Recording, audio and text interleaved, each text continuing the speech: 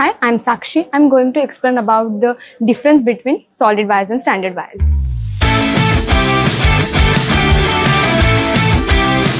Basically, solid wire consists one metal conductor and standard wire consists bundle of thin wire. They are twisted together. When it comes to flexibility, solid wires are less flexible than standard wires. When we are talking about current carrying capacity, solid wire carry more current and standard wire carry relatively less current. Solid wires are anti-corrosion. They are used both in indoor and outdoor applications. In case of standard wires, there are high chance of corrosion. They are mainly used in outdoors. For more information about wires and cables, please stay tuned.